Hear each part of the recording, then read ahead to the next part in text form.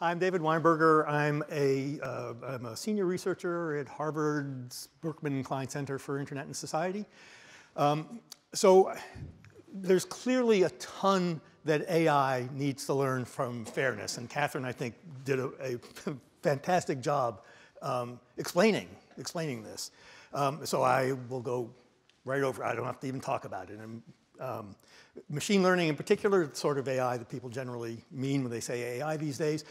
Machine learning's original sin is, in fact, bias. It's the original sin because machine learning learns from data, and as Catherine explained, it's going to pick up on the biases that are in the data. It can be extremely difficult to get rid of them. This is a huge, huge, huge problem that is thankfully getting a lot of attention. It remains a really important problem. But it seems to me that there's also much that we can learn from machine learning about fairness. And in fact, we are already beginning to learn these lessons from our encounter with machine learning, particularly about fairness. Now, fairness seems like a very simple idea and rather binary. Something's fair or it's not. And if I were to ask you to give an example of fairness or unfairness, there is an 83% chance that you will give an example of cookies. And that, by the way, is a fact. It's a completely made-up fact, but it is a fact nonetheless. So your example would be one kid gets 2 cookies, another kid gets 3 cookies or 4 cookies. That's unfair unless there is some relevant difference between them. So fairness has to do with the treating people in equal ways unless there's some good reason to differentiate among them. And for cookies, it might be that one kid is much bigger and older and the other who's getting the 4 presumably, or maybe the 4 entered into a contract with you that if she or he did some chore, more cookies would result. But something would be, if that disparity in cookies is to be fair, there's got to be some relevant difference. And that's a very simple heuristic, a simple principle, but it turns out it is incredibly difficult to apply. What counts as relevant? We argue about these things all the time. Who decides? We argue about these things all the time. Just last week, there was a suit against Harvard's admissions office that was settled in Harvard's favor. Doesn't matter, which was effectively an affirmative action suit. Affirmative action in the US started in 1961, and we are still arguing about it because we disagree, apparently, about what the relevant distinctions are, what the relevant differences are. So I'm going to give you an example. It's going to be, unfortunately, close to an example you heard earlier. This one is about a made-up mortgage company called Acme.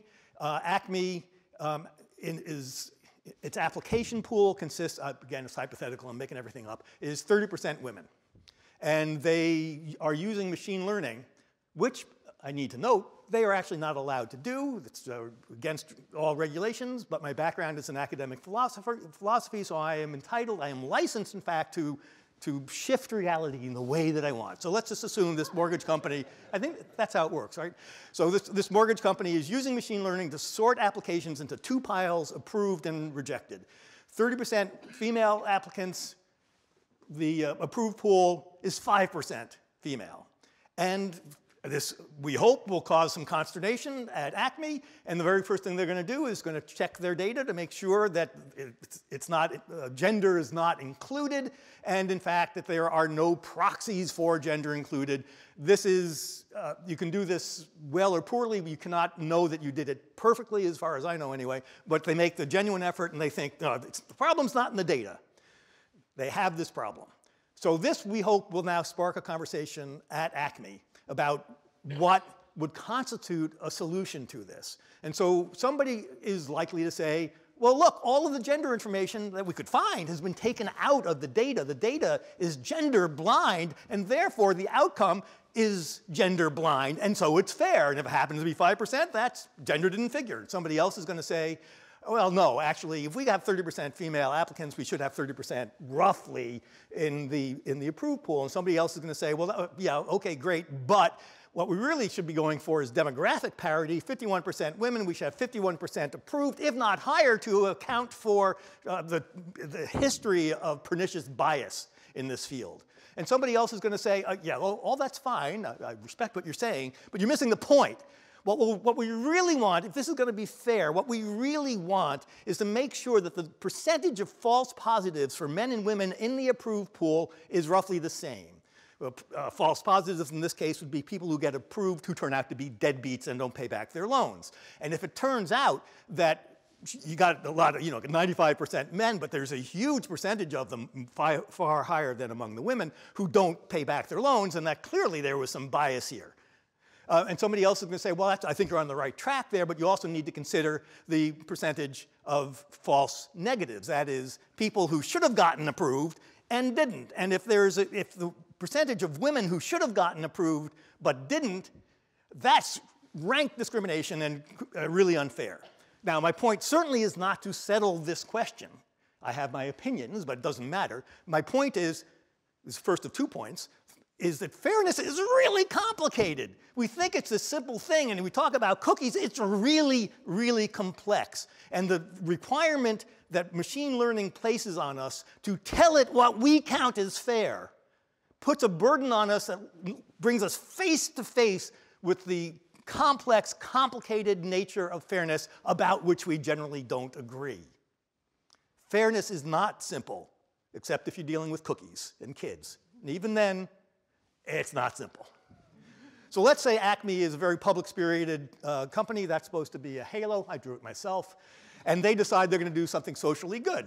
They don't want to only be giving mortgages to rich people, the lowest risk, richest people, because they would like to live in a society where you don't have to be super rich to you can actually not be making all that much money and still be able to own a home. So they decide to play with some of the machine learning sliders, which are their tolerance for false negatives or positives. For confidence, they can decide what percentage of how much money they want to give to people who have lower income, who may thus be higher risk, maybe not, or what number of people from various economic classes they want to give. They have all of these sliders and things they can play with, which is great. And they're going to argue about what they want to do, but they'll come to some conclusion, and they're going to give out the loans.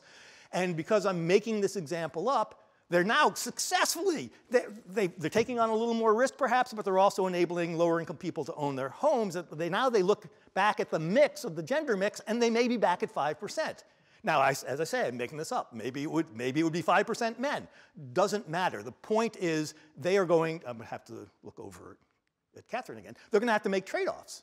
They're going to have to make, in this case, moral trade-offs about are they willing to tolerate a lower disproportionate number of, say, women or any other protected class getting loans in order to achieve their social objective. Again, don't know the answer to this, but they are forced to see that fairness is not this binary thing. It's fair or it's not fair. It's, in fact, a matter of trade-offs, almost always. So in our session, we will very quickly, our example is going to be trying to figure out what we want to optimize our company's robocars. We're a maker of autonomous vehicles, and we have to decide what values are going to be supported by these cars. So we're going to start off with a very quick sort of context-setting sense of what the ethical theories that we might bring to this, the way that we think about, we in the room think about how to make moral decisions. The bulk of the time, although it will go wherever you want it to go, the discussion will, but what's queued up is a discussion of what values we want our robocars to support. And this is intended as a mini case study of how we make moral decisions and whether our encounter with machine learning changes that. And the third step is, of course, as always, profit. So I hope to see you in one of the sessions. Thanks.